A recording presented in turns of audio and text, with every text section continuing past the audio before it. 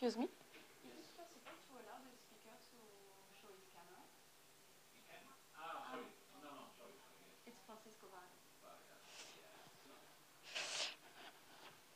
Okay, you should be able to show your camera at some point. So I propose that you start.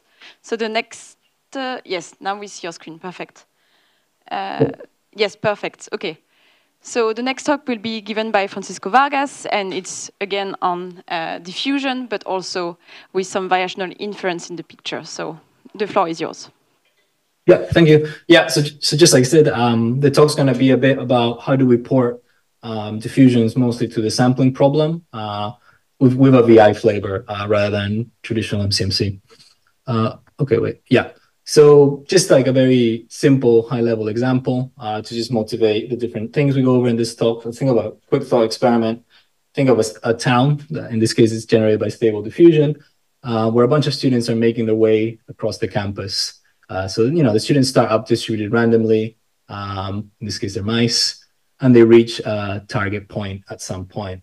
So the point here is that there's lots of variations. You can think of these students as being random variables in a way, and there's many different ways in which the students can go from point A to point B. This is a general theme of the talk. Like, we want to navigate from some starting distribution to some terminal distribution.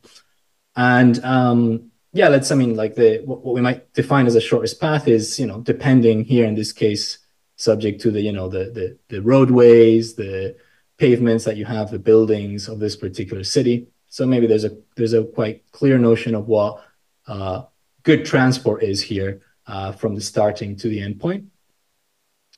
And, you could think of a more optimal transport, I guess, in a Euclidean sense, is that you just go directly to the point. But you can't really do that here, right? You'd be breaking through buildings, among other things. So it's the main point of this example is that, there's many different ways to navigate between two different distributions. And, the path that you take might depend a lot on the particular goal that you have in mind. For most of this talk, we'll be trying to motivate paths or such that are not necessarily optimal, but are preferable in a computational sense rather than maybe this semi-physical sense here. So, more concretely, like, a lot of the talk is going to be related to the previous talk a bit, but in the context of sampling again, is that we have a source and a target distribution, and we want to navigate in between them, right? So ultimately, we just want to learn a sampler. We don't care too much about what happens in between, but we would like for it to be, maybe learnable or fast, among other things. And just a quick picture that shows you that, you can navigate between two distributions in very different and arbitrary ways. So the general notation, just that'll be consistent throughout the talk, is going to be pi 0 will be the source distribution, pi t is just going to be the intermediate interpolating flow, and pi capital T, the endpoint target distribution. The two problems that we'll be referring to, although the main focus is going to be problem 1, are the sampling problem. So we want to generate random numbers that are approximately distributed according to some pre-specified distribution or density. And the generative modeling problem is, given some samples, can we learn a model that can reproduce these samples? So just to go a little bit into more detail about these. So for the sampling problem, it's a bit complementary to the generative modeling problem. We have access to a density that we can evaluate up to a normalizing constant. So there's this gamma function here. We're able to evaluate this for the purpose of this talk. We assume we can take derivatives of it as well. Our goal is to generate samples according to this pi distribution. So one way to look at it is we want to start from a pi 0 and transport that to our target density. Conversely, the general modeling problem is we have some underlying density that we have only access to through samples. We'd like to maybe estimate such target density or simply just generate high quality samples. And this can be thought again of a transport map, maybe in the other direction. But again, it's very similar. We're going to go from a simple distribution to one that reproduces the data distribution well. So we propose this is not new per se. It's just useful macro to have. So we propose a framework or a coupling framework. So let's say we have an arbitrary valid divergence between probability distributions. Like, you may think of a KL divergence just for simplicity. then if such divergence is 0, let's say between a coupling that goes in a particular direction, starting from pi t times some qx given z, or starting from pi 0 times some pz given x, right? Then we have a coupling, we have a transport in between the source and the target distributions, right? This is just restating the chain rule or the product rule in this case, because you just have two variables in terms of divergences. So there's nothing new here. So the kind of thing that we can look at here is how both sampling and generative modeling fit in here. So if you set the unnormalized density to be pi capital T in this framework, and optimize with respect to pi theta, then this is like just standard variational inference. Conversely, if you go the other way around, you set pi 0 to be p data, which is a usual convention with diffusion models. Data is always on the 0 time index, and optimize with respect to the other side of the KL. So in this case, you're optimizing, well, it doesn't have to be a KL, but in this case, you'd be optimizing a forward rather than a reverse KL. Then you have like a lot of the standard diffusion methods, at least in flavor. So, both generative modeling can just be thought about, and sampling can just be thought under this general divergence framework. And we'll go into more details to why this is useful. Right now, it's just a bit abstract. So yeah, I mean, like alluding back to the first problem, all we care about is we want to find some sort of couplings, some sort of transports between source and target distributions, and hopefully they're easy to learn or they're nice to sample in some way. So let's start with like, I mean, people are very familiar with this, I'm quite sure, but let's just start going over some already existing methods. So, one approach is the EULA, just the Langevin algorithm, right? In this case, we would follow gradients of the target distribution and just add noise, right? And this can be shown to converge to the target distribution. So, this is pretty simple algorithm computationally. At least for sampling, we have everything we need, right? We can evaluate gradients of the target distribution. We can simulate this. So has a semi-okay convergence rate. So why don't we just maybe stop here? Let's look at the algorithm a little bit more in continuous time. And again, these are not new results. These are quite well-known results in the community.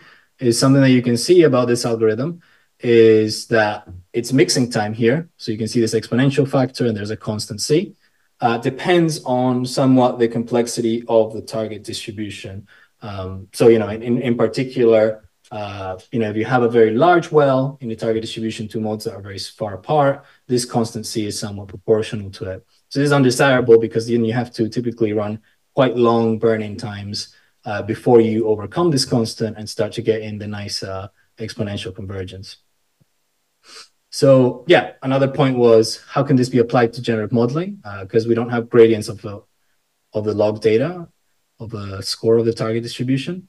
And I mean, this has been already done and it was alluded to in the previous talk as well, is this paper by Song, is that you can use the old score matching results to learn this, right? I mean, maybe some quick downsides to mention about this is that you need to estimate the trace of the function you're learning here. And this can be done with the Hutchinson's trace estimator, but it does introduce some variance. So point here is that, there are two downsides to this. If you want to apply this process to generative modeling, you don't get such a nice loss to learn the score. And additionally, you do have this mixing time that is not ideal for the sampling problem, and also for generative modeling it applies. So maybe let's flip gears a little bit and just intuitively, like, what was, the Langevin algorithm doing is it was starting from a very easy distribution, typically something we can sample from a pi 0, usually Gaussian, or people sometimes do some other tricks. And it tries to navigate that towards a more complicated distribution, right? And yeah, I mean, one analogy like I like to have with these kind of things is that it's, what it's trying to do is it's trying to uncrack, unmix an egg in a way, because you're starting from something that has no structure and you're trying to bring structure into it. So maybe it's easier to, go the other way around, play the video backwards, actually. So maybe start from your data distribution or your complicated posterior and transform that into a Gaussian, and then figure out how to reverse that once you have generated these trajectories. So, to make this more concretely, let's explore a little bit more on the theory of time reversal of diffusions. So if you have a particular stochastic differential equation, let's say the first one that is traveling forward in time, it starts from pi 0. Then there's going to exist a counter, like an alternative representation of this path measure that actually travels backwards in time. It starts from the terminal distribution of this one, goes backwards in time. And the two of them are related by the score, right? The score of the first one or the score of the second one, as they both have the same intermediate marginals under this representation. So the first, let's say the time reversal drift is equal to the drift of the first one minus the scaled score of these SDEs. So again, discretizing just for concreteness here, like we can discretize both forwards and backwards SDEs. There's nothing special about this, just to show that the reverse discretization of a backwards SDEs is not so different here. We'll be using that later.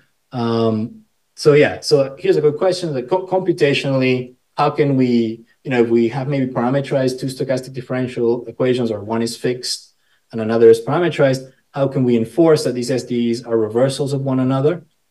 And again, we go back to our framework 1, actually. So if we take a divergence on a path space, so these are divergence on the path distributions of the SDEs, then if this divergence is 0, it follows quite trivially that you have a transport, but furthermore, these two stochastic differential equations are related by one another through Nelson's relationship. So this is, again, quite a straightforward thing. And again, to make this result a little bit more practical, most divergence require, like it's a little note here, require computing Q over P, or just the Radon-Nikodym derivative between the two distributions that are arguments to the divergence. And so what we're going to show now is what is that Radon-Nikodym derivative, right? So in general, you have Kirsanov theorem, which gives you the Radon-Nikodym derivative between an SDE going in a forward time direction and an SDE going in a backwards direction. This result generalizes Kirsanov theorem to when you have SDs, that are not aligned in time. They're going in, not aligned is a different wrong terminology, but they're going in different time directions, right? One's going forward, one's going backwards in time. And so this gives us a nice generalization of Kirsanov theorem, which will actually allow us to derive, or from our framework, let's say from this framework 1, this will allow us to derive a lot of existing score matching objectives, just depending on what we set A or B to. So if we going back now to the generative modeling, or the kind of sampling performance targets, is, this is just the standard diffusion model, what people call VPSDE, is you start an OU process or some generalization of the OU process with time varying coefficients at your target distribution. You want to evolve this backwards in time, and this converges to a Gaussian. And so this is the known framework already from the Song papers, and just DDPM follows this as well. And one advantage of this compared to the Yule algorithm that we introduced initially is that you're going from the data distribution to a Gaussian in this case. So now your target distribution is really a Gaussian. And so if you look at the mixing constant, it's just 1, right? So we no longer have this, and this is not new. This is like well known. And if you look at a lot of diffusion model papers, you always see the X term without any mixing constants in it, like diffusion model theory papers. And so, just intuitively, this is quite nice because we don't have this need for the burning runs to overcome the mixing time that we get from the Langevin algorithm. So, this is one reason why, both for sampling, if possible to use in sampling, and both for generative modeling, we might prefer to use the OU process rather than learning the gradients of the target data distribution or doing EULA in the sampling context. So another alternative, I'll just drop this one in here because this one's based on Dub's transform, which we're not going to have much time to talk about. So is the variance shrinking process. In some sampling or some VI works, people call this the path integral sampler or the Schrodinger formula sampler because it's related to Schrodinger bridges. But it's kind of just a Brownian bridge, more or less, starting from an arbitrary distribution. So this SDE will converge to a fixed point, right? So different to the OU process that converges to a Gaussian, this one converges to just, in this case, it's just 0, right? And so, it takes the difficult distribution to something simple. If we can learn to reverse that, then we're done, right? in general, the way that's done, like the Song approaches and others to do score matching. This approach has a tractable objective for learning the score. This is in fact equivalent to the KL divergence we wrote up there, but we just fix one of the arguments. So we just fix one of the arguments here. For example, we fix B to be just a linear function, the OU process. And from that, you can recover the score matching objective exactly. You can also recover the implicit score matching objectives. So, both processes can be learned this way, both the variance shrinking or the VPSD. There's also the variance exploding, which we don't cover in this talk. So now we're going to switch gears a bit and we're going to look at, so this is just an overview of like, just at a high level, how is sampling or inference done in generative modeling? How do you train these models? The important thing here to take away is that in all these objectives, we need to sample from P data, right? In the context of sampling, we'd have to sample from the target distribution, which we can't do. All we can do is evaluate it. So all these losses that we use in generative modeling are not directly applicable to sampling. And so this is what we're going to explore now. So just to give a little bit of context as well of, we just mentioned this a second ago, if we take our framework and we kind of just plug in the setting of score matching, right? You have a forward process, and then you have a forward process minus a parametric function that you want to learn. If we plug this into our Gersanov result, we can recover the implicit score matching loss. This is the first loss we looked at for learning EULA. And then if we do similarly, plus some other steps, we can also recover the standard denoising score matching loss. So that's how, with our framework, we can recover 2 standard generative modeling losses. We can also do the same thing for action matching and some variants of flow matching using this Gersanov result. So going a little bit forward is, instead of, having the OU process be in the first argument of the KL, if you consider having it in the second argument of the KL, so we flipped the KL, right? So now we have a reverse KL rather than a forward KL, and we optimize this objective with respect to some score network. This still learns the score of a VPSD or the score of an OU process, but now it does not require sampling from the data distribution, right? So the samples here are taken with respect to the process that you're learning, which you can sample from using Euler-Maruyama. It is a nonlinear SDE because you're learning it. There's a neural network in it. And so this is an objective that, when minimized, will recover the OU process equivalent, but in the sampling context, basically. All right, so this will learn the time reversal of a VPSD for a given unnormalized density that you want to target. Similarly, so this method is called DDS, which is, we proposed it about a year ago and explored it within the sampling problem. It has some advantages empirically compared to EULA, as expected.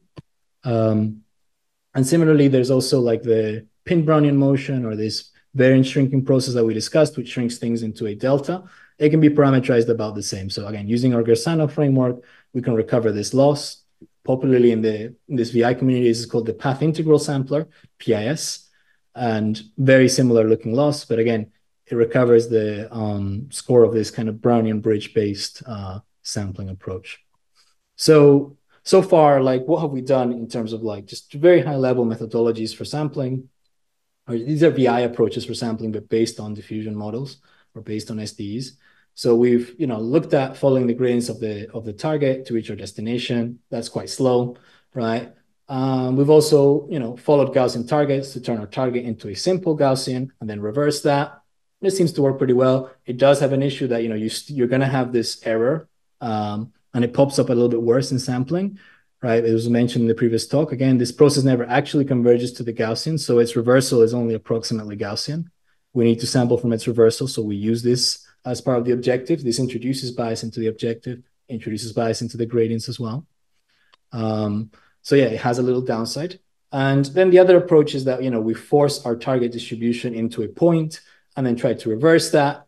One limitation of this is that you're always going to start sampling from a value, specifically the number 0, and that might not have good coverage, right? You may need again, like in the previous talk, you might want a little bit more flexibility for a given custom problem. So can we think of another way to navigate between source and target distributions that is, not within these 3 methods? And that way is going to be quite similar, again, to the stochastic interpolance framework, in that just at a very high level, a very conceptual level, we're going to pre-specify a flow or an interpolant. But because we're working with sampling, we pre-specify that flow as a series of densities, right? Much like an yield importance sampling, we can just specify a tempering of that interpolates between our source distribution and our target distribution, right? And linear interpolation is kind of like a straightforward thing to do, right? And then what we say is we would like to recover a stochastic differential equation, which at each point in time has as its law this particular interpolant, right? And such, which reproduces the interpolant basically, right? And this thing here actually is again akin to stochastic interpolance framework. It's very akin to flow matching as well, because this can be rewritten directly as like just very standard continuity equation as well if you want to remove the noise. Look at its probability flow D. So how do we go, given that we pre-specify this, which is easy to do, and we can always evaluate it up to normalizing constant, can we pre-specify an annealed, a tempered distribution? How can we learn this SDE with an extra control term that will reproduce this particular flow? So we go back to our framework. Just checking the time, sorry, yeah. So we go back to our framework 1, and if we minimize, let's say a KL divergence, it can be any divergence again, it can be an F divergence, it can be the log variance divergence, but if we minimize the divergence between the SDE specified here, right? So this SDE here, and a reverse time SDE or a backwards SDE with the energy term or the annealing term flipped in sign. So it would be flipping the sign of this term. This will become a plus, for example. If we minimize this KL divergence, so if this KL is 0, then we can show that you recover a stochastic differential equation that reproduces this annealed distribution, right? So we call this objective controlled Monte Carlo diffusion. And it's the main thing we will explore empirically from now on. Before going into that, I want to highlight some interesting theoretical results that came out of this. So we're able to relate our approach somewhat to the fluctuation theorem or the Jarzynski equality. So defining work done in the classical way as done for SDEs. So it's just the time derivative of the potential integrated along a time interval, and free energy following the usual definitions. Free energy subscript time is just the log partition effectively. Using the general Gersanov theorem, we can find the Radon-Nikodym derivative between the forwards. This is the same one going into the scale here. So the forward process and one with a sign flip. And this gives us something that looks already a lot like Crookes fluctuation theorem. The only difference is the C term, which is dependent on phi. So if we set this phi to 0 here, we'd have the Radon-Nikodym derivative between EULA with a positive sign and EULA with a negative sign going backwards in time. This is just annealed importance sampling for people familiar with the sampling literature. And this would recover exactly the fluctuation theorem. If you take an expectation, you recover exactly Jarzynski's equality.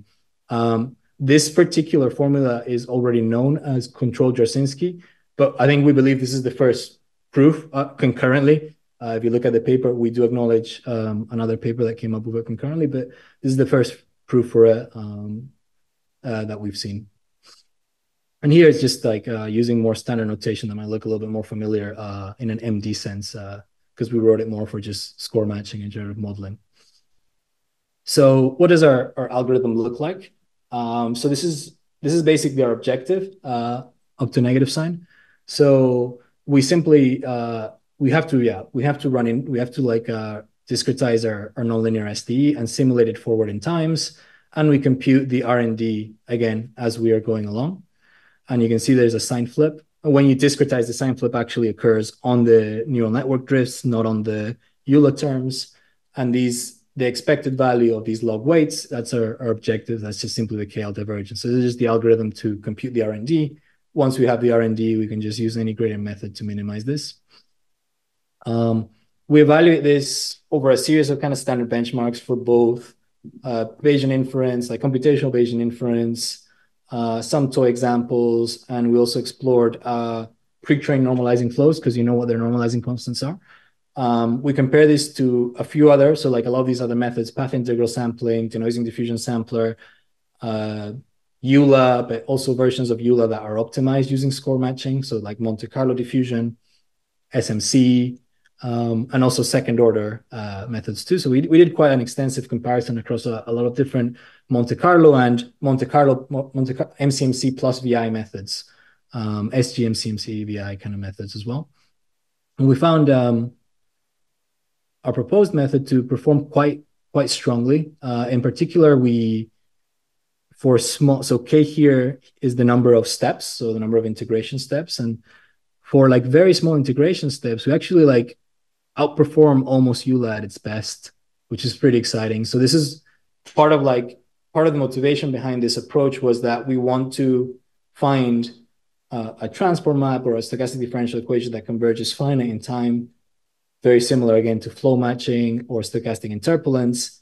And wanted to see if you do define such a process that converges in a finite time horizon, like EULA or the OU process, does that actually maybe translate to less steps empirically? And this is what we found quite consistently across our experiments, is that our approach worked very well for a small number of steps. Yeah. So some other like mentions that we didn't cover, because we did do a little bit of literature review, and the focus was mostly focused on VI approaches. So it's important to highlight that there's been quite a few MCMC-based approaches as well for porting diffusion models over to sampling. Some of these work by, for example, trying to estimate the score using MCMC. So you have an inner MCMC loop, like an inner EULA loop, and then you use that score, you simulate that score to actually get samples from your target distribution. And it's, they've had some success. I wanted to check how much time was left. You started at, so you still have 10 minutes? 10 minutes, okay. So I can, rather than jumping to questions, I'll spend 5 more minutes on connections of this to actual transport. So we spoke a lot about transport. And, other than the fact that we're, learning couplings between distributions, we never actually discuss connections to maybe EOT or things like this. And this was part of the work, but I just put it at the end of the talk in case it wasn't time allowing. So again, just reiterating like the at a very high level, what a Schrodinger bridge is that it finds a coupling between two distributions, a source distribution, like here in the picture, and a target distribution, but it does so by, like we said, there are many couplings that you can find. It's not a unique problem to go in between two distributions, and we showed a few examples. This one solves the uniqueness problem. So before, like we solved the uniqueness problem by either fixing one of the distributions, right? So if we do score matching with VPSDs, we fix the forward process to be an OU process. If we do a more like interpolance or flow matching approach, we fix the interpolating distribution to be something, and then we learn. So all of these make the objectives, somewhat unique.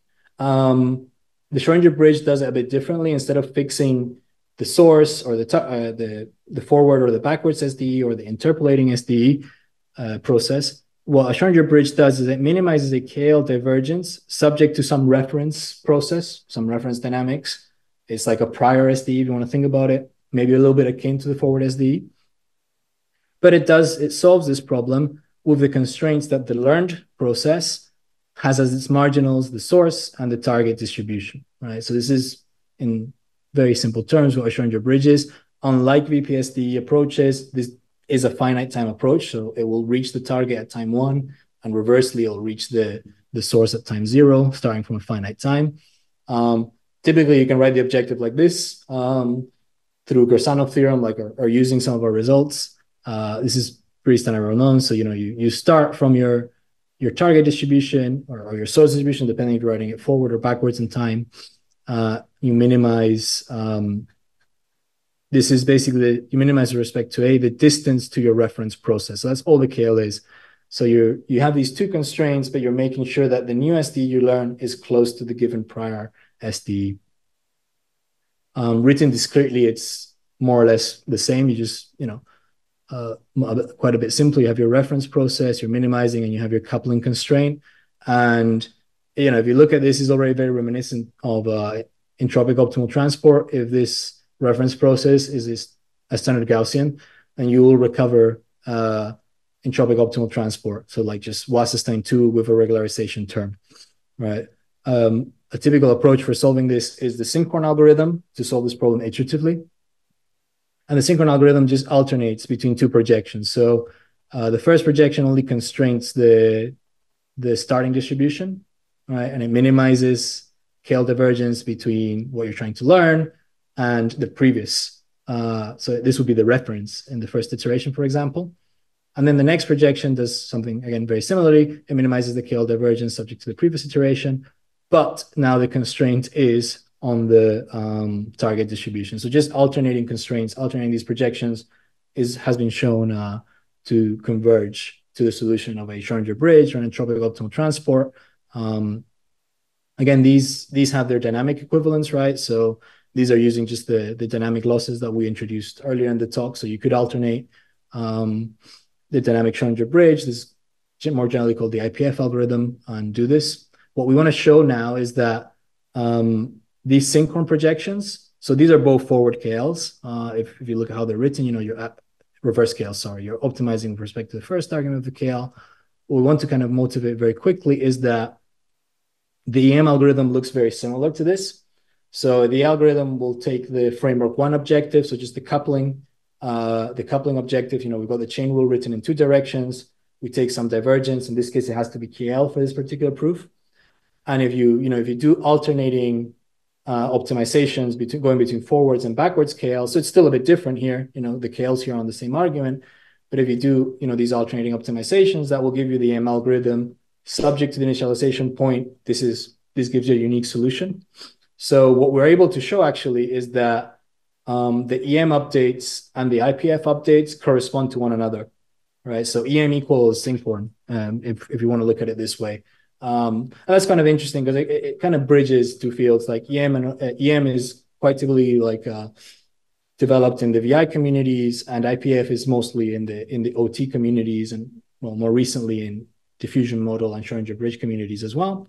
And so this result kind of unifies these two different algorithms. The updates are actually, if you initialize both algorithms at the same starting point, they will converge to the same Schrodinger bridge. So yeah, I mean that's it. Yeah. Thank you.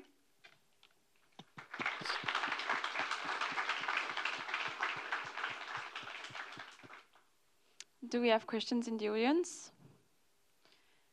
I will start with a question then.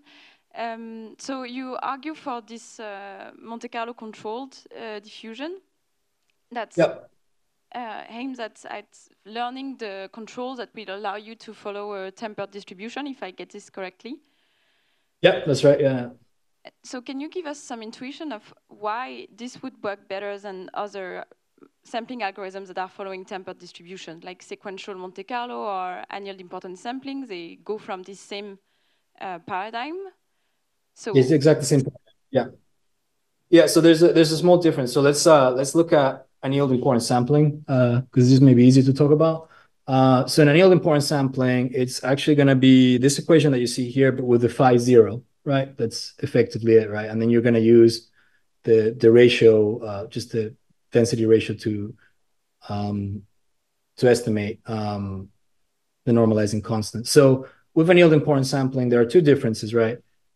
Annealed importance sampling never actually reproduces the interpolating flow, right?